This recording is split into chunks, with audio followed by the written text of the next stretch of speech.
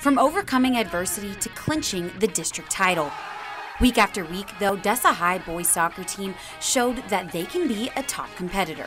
I think many people doubted us at the beginning. As every game went on, we tried to demonstrate what we had, and I think we accomplished that.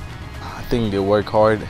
We play as a team. Yeah, we got a good foundation to start, and I think we're just going to keep better and better. With only 2 seniors on the team and earning their first playoff berth since 2004, experience may be considered a flaw, but to the Broncos, it's nothing but motivation to earn another gold ball.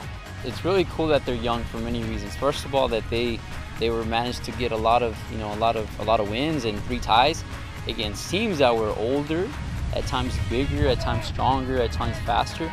But the boys always found a way to get points, always find a way to stay undefeated. But the thing about that is that what we tell the boys is there's no excuses of being young, and I think they understood that.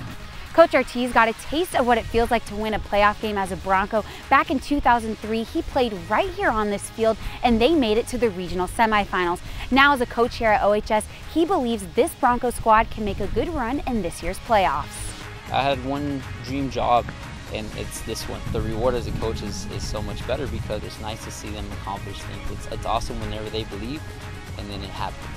Flipping back to the beginning of the season, Odessa's team goal was to earn a playoff game. Now it's to win one. I think they believe. They're young. It seems like everything that we tell them is for example, we tell them they're capable of winning a lot of district games, that they're capable of winning district. So all those things they believe, like it wouldn't have happened if they don't believe. 1, 2, 3, Broncos!